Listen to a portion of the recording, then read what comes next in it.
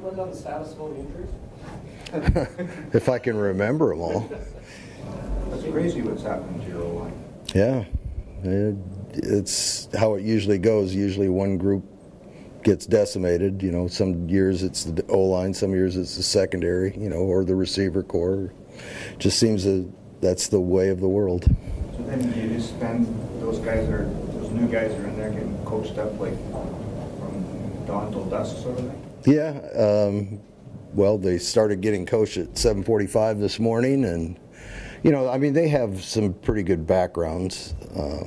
You know, they've both been at the pro level, so you know, offensive line, the calls are hard, you know, but they know, like if you call something like a trolley and somebody else calls it a, you know, some other name, they know the concept, they just got to learn the name. So offensive line play is pretty standard throughout football.